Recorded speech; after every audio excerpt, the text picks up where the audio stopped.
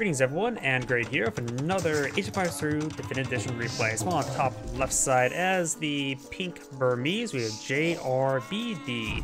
So on bottom right side as the cyan Poles, we have TW, number sign 1. Now let's go and cover each player's civilization bonuses. The Burmese, Monk and Elephant Civilization. Lumber camp technologies are free. Infantry gets +1 attack per age, starting in feudal age. Battle elephants gets +1/+1 armor. Monastery technologies cost 50% less. Around by range cavalry, unique techs. Howda, battle elephants get +1/+1 pierce armor. Man Fury, cavalry gets +5 attack versus archers. And team bonus relics are visible on the map. This arena may also go a bit faster than I normally do. Poles, cavalry civilization. Villagers regenerate additional health per age. Bulwarks replace the mill, giving a bit of an immediate cash refund. Instant collection when deploying out the... What's going on here? Got a villager rush, tower rush on arena. What the hell? Oh, we got a tower rush on our arena map. He's breaking down the wall with the villagers. Go on to the rest of these civilization bonuses. Stone mines generate additional gold per addition to stone, which could be quite handy for a tower rush, I guess, on arena map. You do have the unique unit Oblique, give him an armor stripping infantry unit. Wing Hussars, another upgrade for your Hussar line. Streethlock, I don't know how to pronounce this stuff. Privileges, nice cost less gold, and a Legacy, like cavalry suits trample damage. And team mode, Scout, Cavalry, Light Cavalry, Hussars get +1 attack versus Archer. Now the villagers have broken through. There's an outpost here as well, which they do cost 5 stone, nothing too significant. Or was it 10 stone? I always forget. I don't really build outposts myself. Do you have a watchtower here? Got a market and blacksmith trying to wall in this region. Which this still be a potential hold? No, the 4A bushes are good at walling in. Another tower has been built, so he has, of course, reached a arena map of a tower rush. Now these villagers are going to be backing on up, going to the far side of the area. There's plenty of stone and gold on the far side, so his resource up here is not really too contested.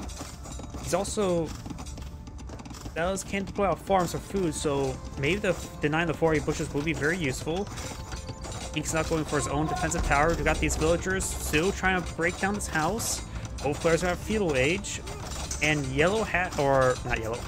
cyan has gone for fletching, which is probably very useful for the archers deploying out, as well as the guard tower, giving some additional range there.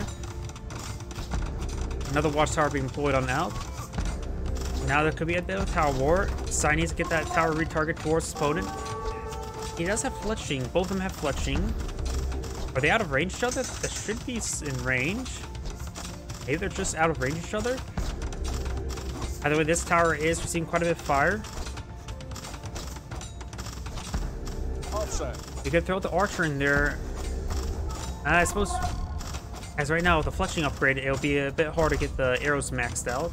You can't just throw an archer. Well, I suppose the archer and the villagers are equivalent in a lot of cases. And now both towers are firing against the pink defensive tower. Towers do get bonus damage versus other towers with their extra arrows only. So having units inside of your towers will help them win a tower war. In fact, the 2 archers could be supplemented with some additional villagers. And Pink's tower is receiving quite a bit of fire. Another watchtower being deployed out by Cyan. First time I've ever seen a tower rush on an arena map, and he is being somewhat successful. It's denying the 4A bushes, but that's probably the least useful thing to deny. The gold, stone, and wood are... it's hard to deny the wood, but the gold and stone are very safe. He does have 2 good deposits, and the other gold deposits very safe as well. The scout will go and break through a palisade wall now, or soon.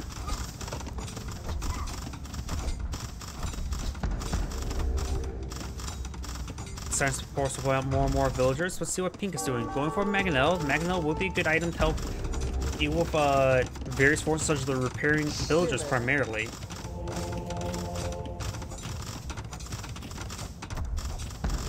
He's trying to just stall out as long as he can. This house is actually quite wounded as well, so the scout could finish it off. Mangonel's advancing forward.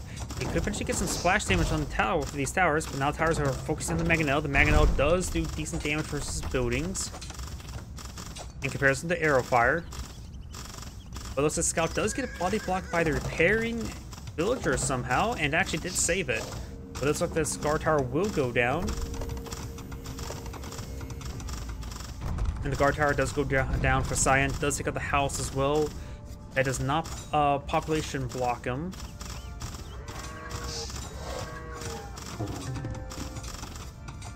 And Cyan's going for another watchtower here.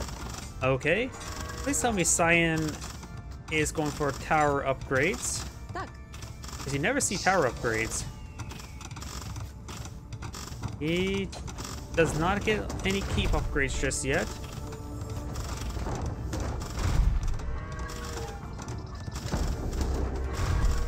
Another watchtower has been built.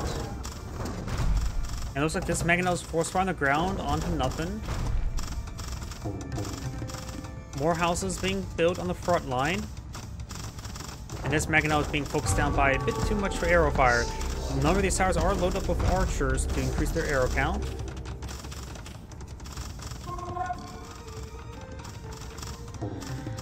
Pulls out some more frontline housing. Well, because this village is not doing all too much, one of the frontline housing will probably be the best spot for them. We have some folwarks deployed out over here. Stone being collected, has a bit of gold, stone, wood, everything being collected at home. Villager count is 42 to 37. Oh, Cyan's still just on feudal age, not reached castle age just yet. And he's not researching it whatsoever either. Okay, there we go. He's getting castle age now. Did have a slight village advantage, and so Cyan or Magenta could surpass him with the additional town center. And he does block up the gate with a house. Not sure how effective that is, honestly. Don't think I've ever seen a gate blocked off with a house before. Stable being built on the front line. Scout is severely wounded. Hope we could just pass it to auto scout at this point in time. Let's see how much he scouted out. Yep, maybe a good idea to test the auto scout just in case. Now we do have a defensive castle being put up by Ink. The archers advancing forward, trying to deal with these forces. Does take up the converted archer. And looks like he will stop the castle from being built. He may just want to get all his villagers on building his castle. He needs his castle up. This castle will force back these towers, will force back the infantry, barring the lack of murder holes. You have another Mangonel or something going on the workshop. Actually, a battering ram wouldn't be half bad, barring the villagers shanking it. The castle has been built. You can throw his villagers in there, but he's going to recast them back on the wood line. The Scorpion has actually been built out. Now is a good time to start pulling out some battering rams. Battering rams will be a higher damage unit versus these structures and be very resilient to the various arrow fire. The Scorpion, however, is getting ripped apart by these arrows.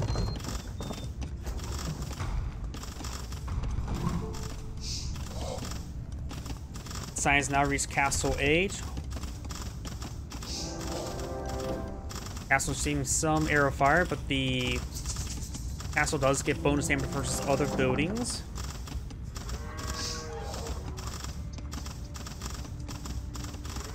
Cyan could also deploy out his own battering rams to help engage this castle. Maybe that's a good idea for something for him to do. Scorpion pushing way forward. We'll see if arrow fire will go down there.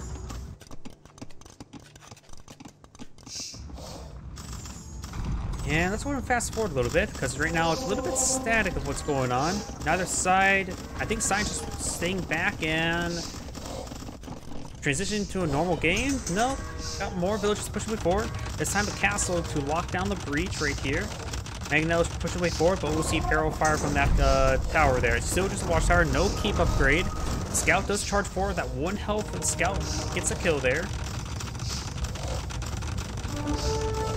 And Cyan's castle has been completed. Let's see what research Cyan has at the moment.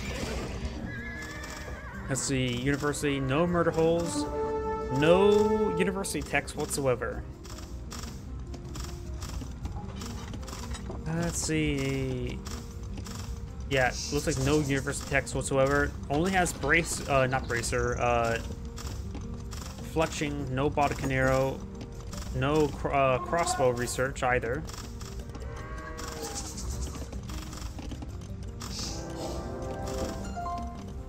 Looks like science claiming some relics, very nice. And we do have this relic being claimed by Pink and Stab. Does of course deny that relic. Right now, Cyan has claimed one relic. The rest of the relics could be claimed by Cyan. There's also a relic right here as well. Scouts could camp this relic.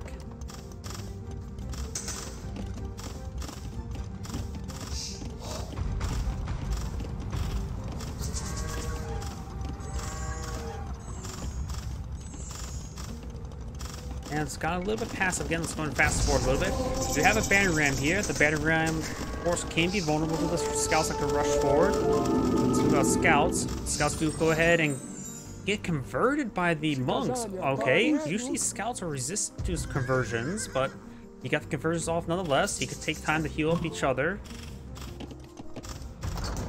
Now Cyan has pulled out Trebuchet. Looks like Cyan's gone straight for Imperial Age, and so does Pink. Trebuchet rounds are now hitting the castle. Not sure what he deploys in return. He's actually pretty low in real estate for production.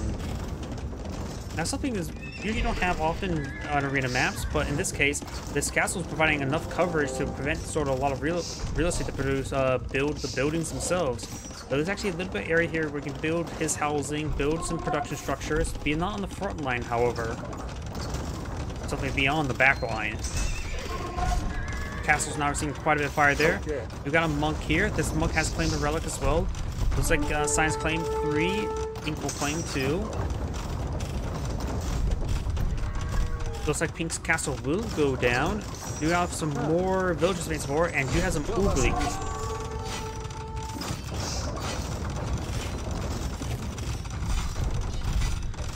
Looks like one Cyan's trebuchets received some hits there from Pink's trebuchet. He sees another hit there as well.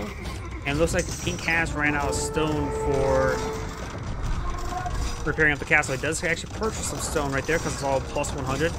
The oblique isn't being engaged by these forces. I dropped a relic there. I'm not sure why that monk had that relic there. There must be no pathing right here.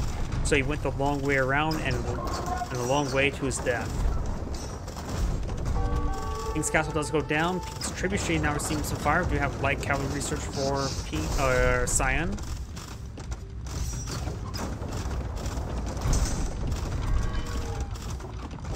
Oh, was that a bombard? Yep, there's a bombard right there. Bombard needs to start hitting those trebuchets. Trebuchet down. There's still 3 more from to take out. Does hit a villager there. Oblique's pushing forward, trying to convert the oblique. He does get the conversion off very, very quickly there.